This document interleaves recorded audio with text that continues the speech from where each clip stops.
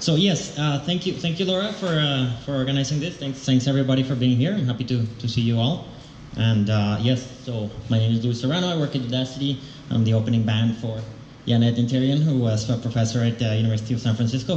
So I'll be the introduction to matrix factorization, and then she will give us a lab that you can follow. And at any moment, I'd love to be stopped with questions or comments or anything.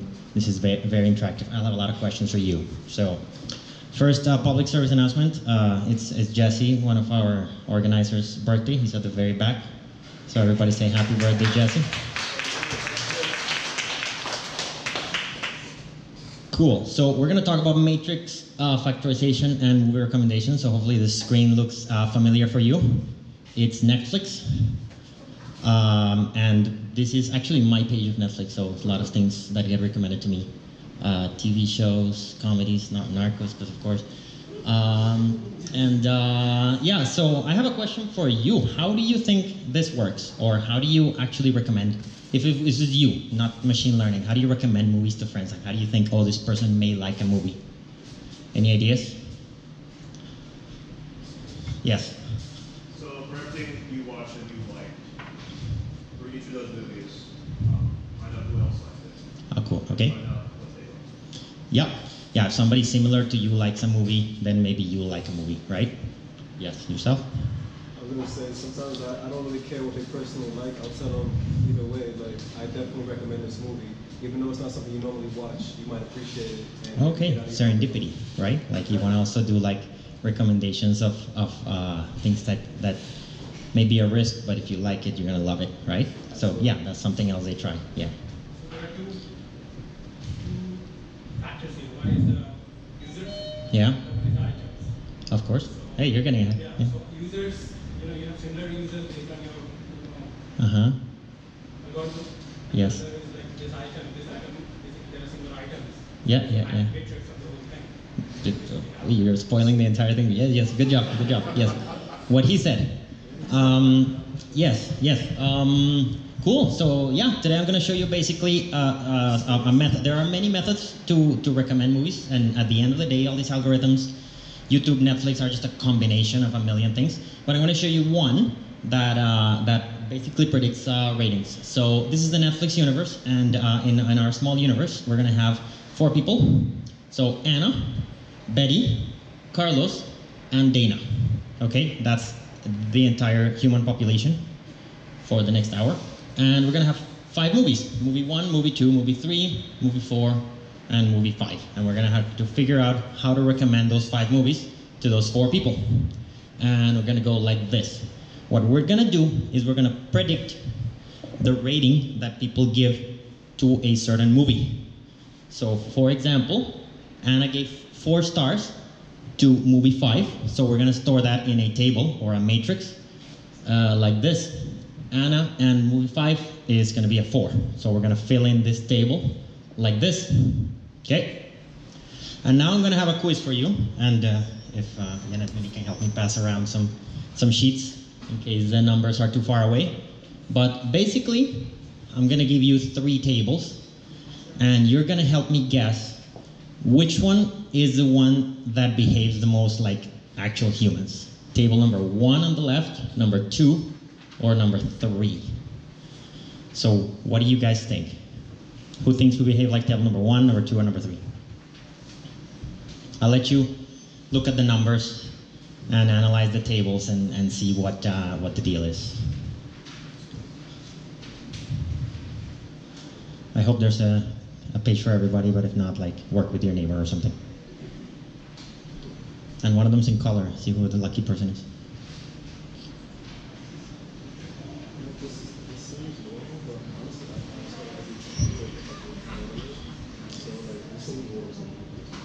So, first simple question. Who thinks we behave like the first table? The first table says everybody gave every movie a 3. So that's a little too predictable, and as humans, we have free will, so we're not as predictable. So it's actually not the first one, okay? The first one just assumes that every person is the same, and also that every movie is the same. So there's a little more more entropy in the world. So let's see what else. What about the third one? Who thinks we're like the third one? 2 people, 3 people, cool. 4 or 5. Who thinks we're like the second one? Bunch of people. Okay. So like the third one, we're also not. The third one is a little too random. It's actually random numbers I generated. And the reason is we're also not that unpredictable. We behave in very predictable ways, and that's what machine learning takes into account. And that's why Netflix can recommend us movies, because we are very predictable. We may be like a friend of ours or like a combination of people. So the answer is the one in the middle. Can anybody tell me any dependencies you find in the table in the middle? There's a lot of dependencies. For example, There's a low variance. yes. With different meanings between individuals. Oh, that's a good call. Low variance. An individual and different meanings between individuals. So what is how do you find the low variance? So you see people aren't giving ratings from 1 to 5, mostly positive or mostly negative. That's a good one. Yeah. For example, the last person is pretty upbeat. The others are kind of like more like critical. That's one. Anybody else find another? Yes. I'm surprised that the first and third are the exact same. First and third are the exact same thing, right? Maybe they're very similar people, right? Any others? Yes. Data likes just about everything. Data what? Likes just about everything. It's 4, 5, 4, 4, 3. So the one person on the bottom likes just about Dana likes a lot of stuff. Yeah, yep. So yeah, those are great dependencies. Let me show you some more. So the first one that you spotted very well is that the first the first and the third row are the same, because it just seems like Anna and Carlos just have the exact same preferences. So for Netflix purposes, they are the same person. Might as well be treated as the same person. So whatever Anna watches, we can recommend to Carlos, and vice versa. There's another one. Take a look at these 2 columns. So they're the exact same thing. Why could that be? Well, it basically says that for Netflix purposes, movie 1 is equal to movie 4. And why could that be? Well, maybe it could be that movie 1 is Mall Cop, and movie 4 is that movie with Seth Rogen about a cop in a mall. So, maybe the people rate them very similarly. So, it could be that they're not exactly the same, but they may get like very similar ratings. So we can treat them as the same thing. More relations. Take a look at these 3. What do these 3 have?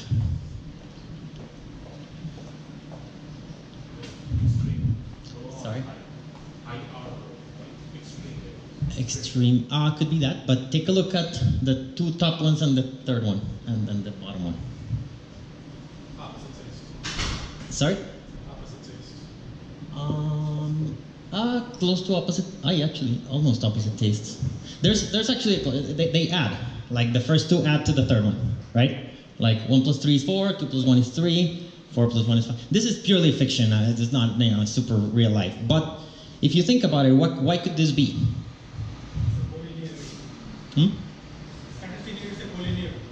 Yeah, could be that, right? We're really saying that one person plus the other person is equal to the third person. It's really just preference-wise, right? It could be that maybe Betty likes action movies and Carlos likes comedy, and Dana just loves action and comedy movies, and when it's action and comedy, he likes even more.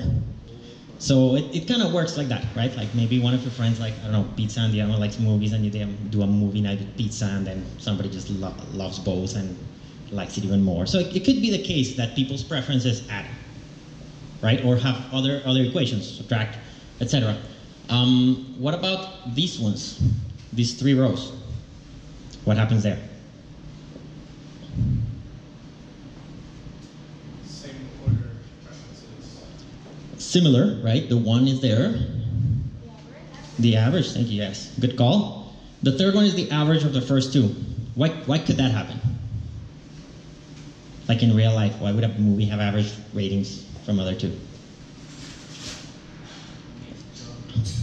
Yeah, mixed genre, right? It could be that movie 2 is Twister, and movie 3 is Jaws, and movie 5 is Sharknado, right? So if you loved tornadoes and sharks, you like Sharknado. But if you love tornadoes and you hate sharks, then you're okay with Sharknado, I don't know. Anyway, this may happen. May happen that among movies you also have relations, and there, a lot more may happen, and a lot of them could maybe not be explainable by humans. It could just be that there's an equation among the columns or among the rows that just happens to work. So we're gonna live with that. And basically what we're gonna do now is we're gonna use all this structure of the table among rows and columns to start guessing ratings. Okay, and the way we're gonna guess ratings is very simple. We're gonna have a table with a lot of holes, because for example, let's say Carlos hasn't interacted with movie 4, but from this tremendously predictable table, we know he's gonna give it a 3, right? And from a slightly less predictable world, if Carlos hasn't seen movie 5, well, from the fact that row 1 and row 3 are the same, we can kind of guess that he's gonna say whatever Anna said, and that he's gonna give movie 5 1 star. Okay, so that's how we use this table to predict. So now I'm going to show you some mathematical ways to figure out all these dependencies automatically, because there's nobody like, you know, it's not like a person watching the tables and being like, oh, look, these two are similar. Like you have to do all this like in an algorithm constantly, right? So the answer is matrix factorization, and that's what we're going to talk about today. So why factorization? What is factorization? Who can help me out? What's an example of factorization you saw in childhood, maybe? Yes? Huh? Breaking down into smaller components, right? For example, 6 times 4 equals 24, right? 24 is pretty big, but like 6 and 4 are small. But I expressed it with like smaller things. What we're gonna do is express that humongous table into a product of 2 smaller things. And that's why it's called matrix factorization. So basically, this times that equals the huge table. So I'm gonna show you what this times that are and how we find them, okay? So we're gonna, any questions so far? Feel free to stop me at any moment. Okay, so I'm gonna show you how to find this and that. And for that, we need features, okay? So features are basically, you know, characteristics of a movie. So we can have many. For example, comedy is a feature. It's a movie comedy or not. Action, we can also have other features like drama, scary, has a big boat, has a sad dog, for example, has Meryl Streep, or a sexy Canadian guy called Ryan. This can be random features, and some of them can be like we have no idea what they are. The computer just managed to put some movies here and some movies there and said, hey, there's a feature. Enough. But we're going to focus on only 2, and I'm going to show you how to find a product of matrices that gives us the big one based on these 2 features, okay? So, let's say we managed to figure out if Anna likes comedy or action, and also figure out if mall cop contains comedy and action. We haven't figured out yet. So let's say we figure out that Anna likes comedy and doesn't like action, okay? And that mall cop happens to have a rating of 3 for comedy and a rating of 1 for action. So what do you think is the number of stars that Anna's gonna give the movie? Just from guessing here, from the looking at the screen, probably 3. I see a lot of people doing 3. So yes, 3. Because, and this is called the dot product. If you've seen dot product in linear algebra, this is pretty much it. We're gonna add the one that she has and not add the one that she doesn't have. So for the sake of redundancy, let's do Betty with comedy and action. So for mall cop, it has 3 and 1. So now we give it a how much? 1. Good job, everybody. Dana for comedy and action, and she happens to like both. So Sharknado has 1 for comedy and 3 for action. So Dana is going to give Sharknado 8. Do it with your fingers. 8 what? 3. 3? Almost, because it has comedy and action. Oh yeah, well, it's not the max, it's the sum. Sorry. So it's actually a 4. We add the ones that she has. So Dana gives this a 4. Let me put it in more mathematical terms. We basically have 2 matrices, right? One that tells me if the movies have comedy and action and a rating for those, and the other one that tells me if people like comedy or action. And we're going to use these 2 matrices to find all the ratings, because, for example, Anna, for movie 1, she has a 3 and a 1, a 3 for comedy and a 1 for action. And in the matrix 2, she has a yes for comedy and a no for action. So we add the ones that appear with a yes, so we get a 3. So from these 2 matrices, we can reconstruct the entire big matrix. So we can say that the product of these 2 matrices is the big one, right? Is that clear for everybody? Free to stop me And so she gives a 3. And for the sake of redundancy, let's do Betty for movie 1. Movie 1 is 3 and 1, and Betty has a no and a yes, so it's 3. And let's do Dana for movie 5. So movie 5 has a 1 and a 3, 1 for comedy, 3 for action, and Dana has a yes and a yes for comedy and action, so it's a 4. Okay, so far so good. And basically, if you're gonna remember one slide, remember this one. Matrix 1, which is small, times matrix 2, which is small, is equal to matrix 3. That's matrix factorization. The 6 times 4 equals 24 is small matrix times small matrix is equals big matrix. Okay? Any questions? All right. So I like to see it more like this. So like I have my matrix of people and features on the left, and features times movies on the right, and then they form this one in the following way. If I want to find, for example, Betty's rating for movie 3, I dot product that column with that row. Okay, and that's basically matrix product. So I get my 1 times 0 plus 4 times 1. And now we can look at other things, right? Do you remember that the first row and the third row were the same? If you look at the first row and the third row on this left matrix, they're both yes and no, right? Because Anna and Carlos both like comedy and hate action. So that's why those 2 rows are the same. And in the same way, these 2 columns are the same because Mall Cop and the movie with Seth Rogen have the exact same ratings for comedy and for action, so that makes those 2 columns the same thing. And you can see actually every single relation here, because the fact that those 2 rows add to the third one means that the preferences of Betty plus the preferences of Carlos are the preferences of Dana. Because one likes comedy, the other one likes action, and she and Dana likes both, right? And in the same way, the average of this 2 is equal to this one, because the scores average. So any relations that you find on the 2 small matrices appear in the big matrix, and that's how we sort of extract these relations into smaller pieces of information. Okay? So one huge benefit that this has is storage, right? Because here we have, as I said, here we have a lot of entries, and in the small matrices we have less entries. How much are we saving there in space, though, in terms of space? It's like there's 4 times 5 here, so 20. And here there's 10 plus 8, so 18. So we're not saving that much, but you can imagine that in a huge scenario, we can save more, right? Let's say we have a huge matrix with 2,000 users and 1,000 movies. So quick question, how many entries are here? 2 million, yes. There's 2 million entries here. And we managed to factor it into 2 smaller matrices, one of 2,000 users and 100 features, and one of 1,000 movies and 100 features. So now how many entries do we have on the blue ones? Do we have Jeopardy music? Huh? It's 1,000 times 100, which is 100,000 plus 100 times 2,000, 200. I think it's 300,000, but I have it written. So that one's 200,000, and that one is 100,000.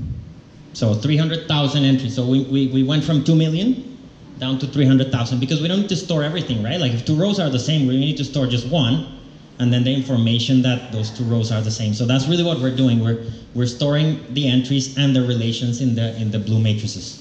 Okay? Questions?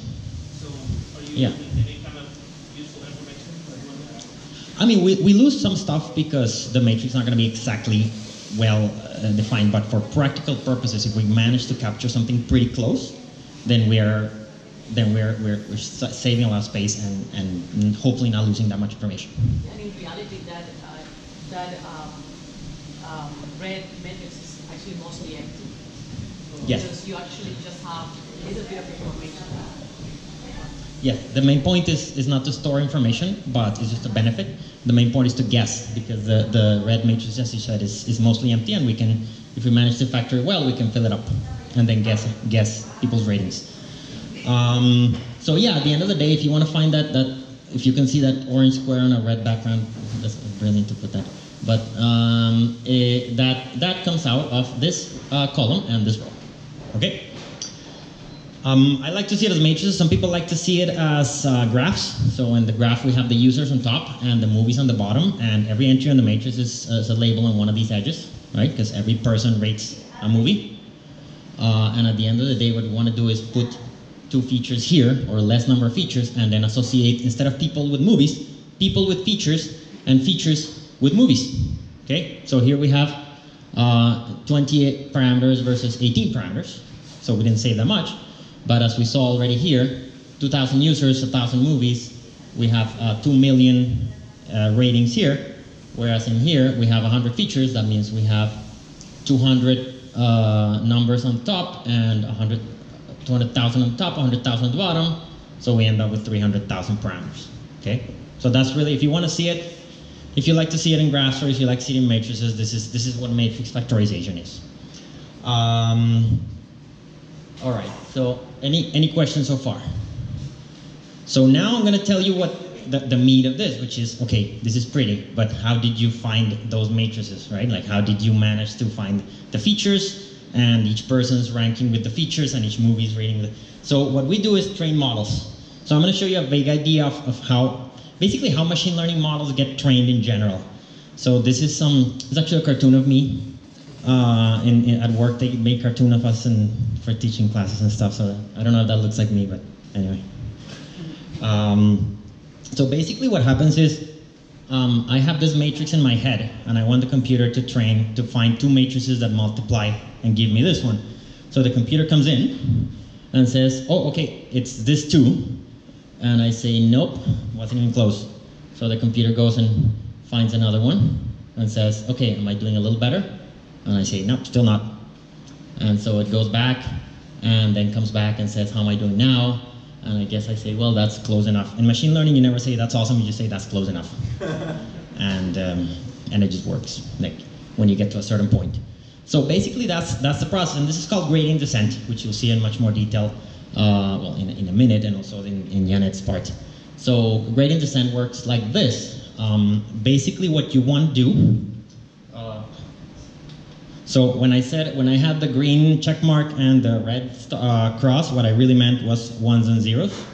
So you're really just multiplying the values. I'll show you in a minute. But think of yeses as ones and nos as zeros. And what we want to do is find the right matrices, but the computer doesn't know how to find right matrices, so it starts with random numbers. So it starts with some random numbers, and now notice that I call them F1 and F2 because now I don't know their comedy and action. Now I just know there are 2 features that I have no clue, and some random ratings that I have no clue. And then here, 2 features and some random ratings, and let's see what happens. So that gives me some matrix, and what we're going to do is we're going to compare this matrix with this matrix, okay, which is the one I really want to have. So how do we find the entries in the matrix on the left? Can anybody help me out? What could the first entry be? And basically we're just going to compare these 2. So any ideas? Say that? 0.36, maybe not, maybe close. It's like 1.2 times, actually maybe you're right and I made a mistake. Let's see what I got. 0.96. Are you doing 1.2 times 0.2 plus 2.4 times 4.5? So you're doing the right equation. I think it's this. 1.2 times 0.2 plus 2.4 times 0.5. Right? The first entry times the first entry plus the second entry times the second entry. And I got 1.44. But I always get these wrong, so if you got something better, let me know. And we compare the 1.44 with the 3, and then we say, well, that's not even close. As a matter of fact, you need to go up. So we go up by a little bit. So we say, you know what? Increasing this means let's increase these ones a little bit, and let's increase these ones a little bit. And let's do it by some tiny value. I don't know, some tiny value. I'll tell you a little bit more about where to get this value. But if we increase this, then we do a little better, 192, and let's just say we're okay there, and let's move on to the next entry. So we move on to the next entry, which I got 1.83. Hopefully you got 1.83 as well. And that compared with the 1 is small. It's too big, so it needs to go down. And so that means let's bring these ones down by a little bit and these ones down by a little bit. And let's keep going. And the computer can do math very quickly. So if it does that for like a long time with all the entries forever and ever and ever, at some point it may get to like something really close. And then you say, okay, that's my matrix factorization. And what are my features? I have no idea. But I got my matrix factorization. Any questions? So that's the process of gradient descent. You may have seen it in a different way, so let me actually explain you the traditional way of seeing gradient descent, which is with an error function. So what an error function says is basically the following. Before, I was telling the computer, nope, and the computer gets a little confused because it doesn't know if it's close or far or how far. What I really want to do is tell the computer how far it is from an answer, like how far it is from getting the right matrix and maybe trying to get it closer and closer. So I can tell the computer, it gives me some matrices, and I said, hey, you were wrong by like a number, like 10.3 or something. And so it brings a better case, and I say, okay, you were wrong by 5.32. So it tries to decrease the error, and then it gets a little better, and I say, okay, you were wrong by 1.23, and maybe that's a number that I'm happy with, right? So let me tell you how to find the number to tell you how far you were from the actual matrix. So it goes like this, and again we're gonna compare this. So in our first iteration we got 1.44 in the first entry, right? Remember? And so we're gonna compare the 1.44 with the 3, and basically the error is just gonna be the distance of this 2, and I'm gonna raise it to the square so that if I'm bigger or smaller I still get something positive, right? And that's it. I move to the next number. I compare it with this one. And I subtract the square, subtract it and take the square, and I keep going. And I do that for every entry, and I get an error. And that's the error that I get. So at the end of the day, what I tell the computer is, please reduce this error by as much as you can, and the computer knows how to reduce errors, right? How do you minimize functions in math? The what? Gradient, yes, or the derivative, right? We take the derivative. And so at the end of the day, the derivative of this error split over all these numbers is what's going to give me the value of what to increase and what to decrease at each entry. So when you see gradient descent, you may see it as like calculate an error, take a derivative, and take steps down. What you're really doing is exactly that, like telling the number, okay, you have to go up a little bit, down a little bit, and continuing that process until one day you find some perfect matrix. So actually we're done kind of early, so we'll have time for a break. What happens at the end is how to use this, right? At the end of the day, the Netflix matrix looks like this. So it looks like a very sparse matrix with some ratings and a bunch of holes. And what we do is, with this information, we can still create an error function, and we can still find a set of good matrices that will multiply to it, okay? And once we have that, we can fill in the rest of the matrix. So now everybody has a guessed rating for every movie. And then if, for example, Dana logs in, and we say, what are we going to recommend to her? What do you say? Of the two things she hasn't seen, which is movie 1 and movie 3, we just go for movie 3, right? Because movie 3, we have a predicted rating of 5 stars. Oops. We recommend to her movie 3, and that's the end. So, any questions so far before I make? Yes, go ahead. How do people evaluate this? Yeah, how good they produce. With the same error function, actually. Like you end up if you recommend to me 3 stars, right? And I give it 5 stars, then I'm adding 2 to the error function, 2 squared, right? So this actually gets trained continuously. And now the new error function says, okay, well I messed up there, so let's fix my ratings and the ratings of the movie, etc. Yes. You mean like? So let's say I Yeah. I actually did this that it was 5. Do I have to? How often do users actually go back and say like, oh, this I mean, I don't know in terms of how often, but it happens that people never rate them, and it happens that people like there's a rating and there's an implicit rating. So if you have a rating, means you saw it already. But if you haven't seen it, then I care about your implicit rating, right? So if you haven't seen it, An implicit rating helps me recommend it to you. And if you've seen it and rate it, then you're part of the data that I use for the next person, right? So whether you rate it or not, like you're in some part of the system. Did I answer your question? Or? Let's say I watched the movie, and I actually really liked it, but I didn't actually know. How do you improve the algorithm? If there's no information, then that part is not, you cannot fix it. But if you watch the whole thing, one assumes that you liked it. If you watched, if you clicked on it, one assumes that you liked it. So for example, I used to work at YouTube on the recommendations team, and we have no ratings there because liking or disliking is a really noisy, it really just means that you agree with whatever they say or not. So we never used liking and disliking. We used, did you click on it? How much did you watch of it? And that kind of tells us how much you liked it. So there's different algorithms that will guess if you're going to click on something with a probability or how long you watched it. So like this is just a little part that guesses the ratings, but at the end of the day, there's many things one is guessing, and there's many ways for you to give information to this without actually rating things. Yeah. Yes. So this is what I understand what you're trying to say. So when you start with like action and comedy as like different features, like that kind of like intuitively makes sense when you're talking about Yeah. things. But in reality, like the model, like you don't even need to know what those features are. Exactly. If you had a ton of processing power, you could have like 2 million features. Exactly. You could have many. And it could still give you accurate recommendations. Yes. Based on, Exactly. Exactly. And many of these features, you just don't know what they are. Like the computer just knows, okay, I have a feature that actually, these are all the ratings for that feature, and you cannot figure out what it is. But it just happens to work. So many things are blind. Like many things you just don't know. And some of them, I mean, I've never worked at Netflix, so I don't know the details, but some of them I'm imagining are hard-coded, like action and comedy, and some of them are just like found by the model. Yep. Question?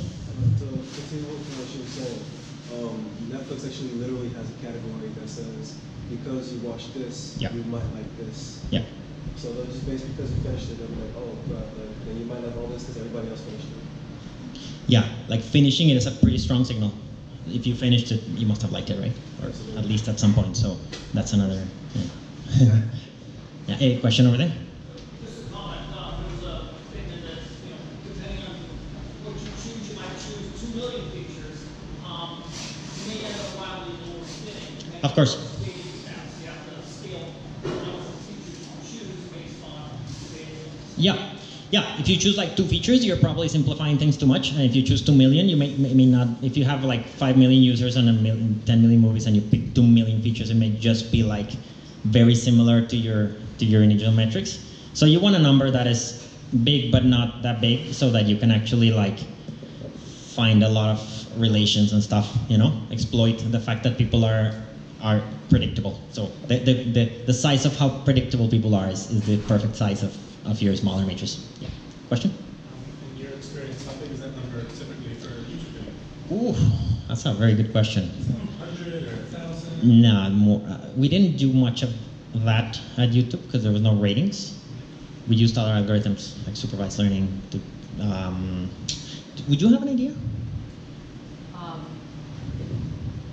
They use something more similar to the last model that I'm going to show you.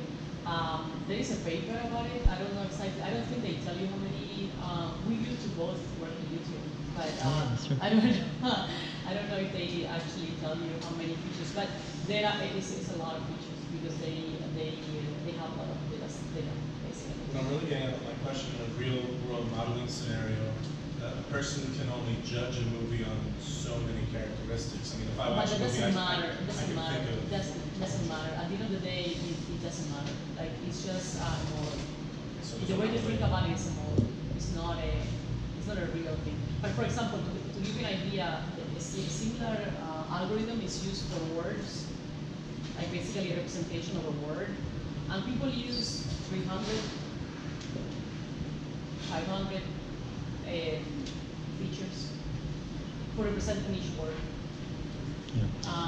Yeah. For example, used in natural language processing, you can do this for topic modeling, right? Like you have a lot of articles and a lot of words that appear on them, and then you split into topics. So imagine like if you have, I don't know, 1,000 articles, how many topics do you think there would be? Maybe like 20? That's kind of like a ballpark of the size of the matrix. Yes. More like a comment. So you basically stop selecting the features where you feel that 99 or whatever that percentage of feature variations are covered. Yeah, I guess you would just, it's like a hyperparameter, right? So you would just, what I would do is pick a bunch of different values for the features and see which one does the best in your training and in your testing. And that's the perfect value. Plus there is another consideration which is like distributed computing.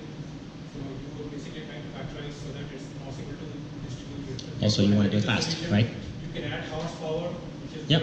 the analytical solution takes forever. Yeah, you want the recommendations to appear immediately in like 10 seconds, right? So there's many things to keep into account. Yeah. There are more questions around here. Maybe you and then you. Yeah. So that, is it fair to say that choosing the correct number of features is, there's no exact science to it? No. It's like, I guess, domain expertise, intuition, and just a lot of experimentation. Yes, like everything in machine learning, all those three things. There's no real number.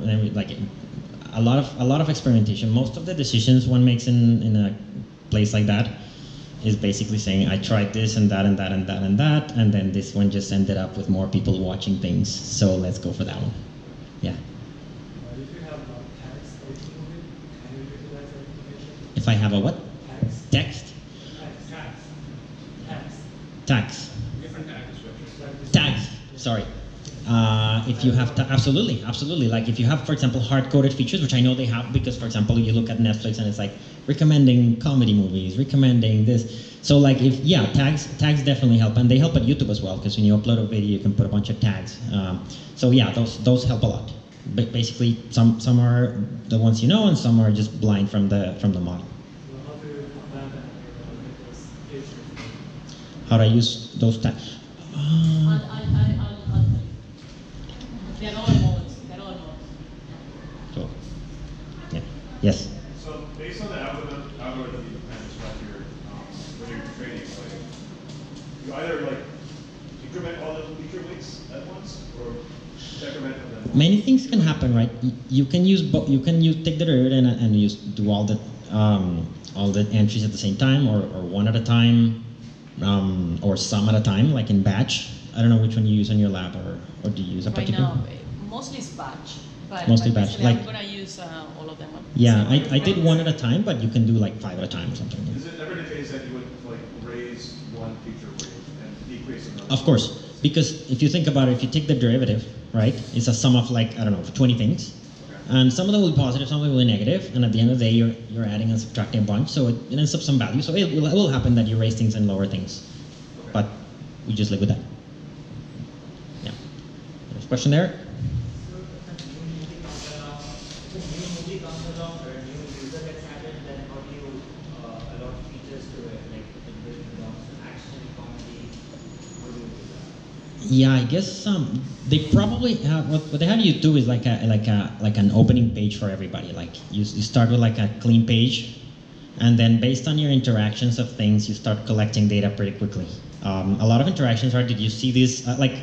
It looks like interactions are slow because you click on something, you watch something, but at the end of the day, if like a video appears and you didn't click on it, that's an interaction.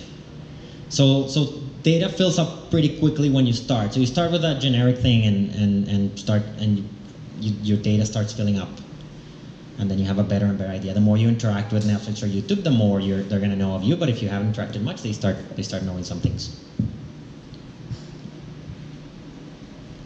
More questions? Question in the back.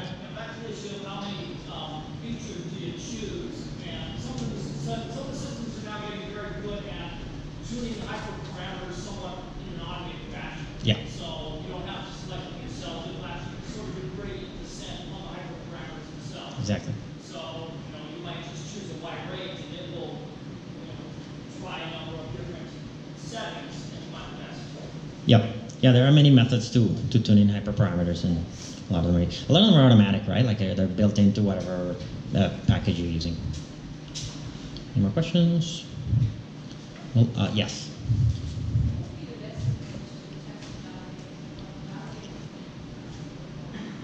What would be the best approach to validate this model? I'm gonna lie and then check with Jeanette. I think what I would do is just pick the normal pick a testing set and pick some hyperparameters for the size of the features, and then just look at how I'm doing with the training set and with the testing set, and just go from there like in any normal algorithm. Is that what you do in your lab? Sort of? Yeah. So you take a part of the matrix at random that actually, in reality, you should do it by time, right? Like you train on your history and predict the future. Here we are doing something like that. You just take a random set of it and try to predict that. Which the way it's done machine learning. Yeah, pretty much. It's the same. Yeah, pretty much the way. Any more questions? So let me do some advertising. This talk actually I will record it in a YouTube video. Well, it'll appear in this one, but I'll also record it. I have a YouTube channel where I put a bunch of machine learning talks in cartoonish mode. There's machine learning, neural networks, etc. Many things. So take a look. And if you really like this, I also teach courses online. So at Udacity, I teach machine learning, deep learning, artificial intelligence. So check out the platform.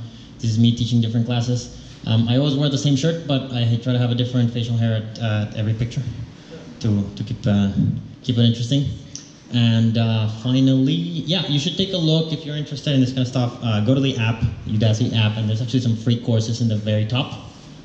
There's machine learning, deep learning, and others. So please take a look. And I think that's it. These are my coordinates. And thank you for your attention.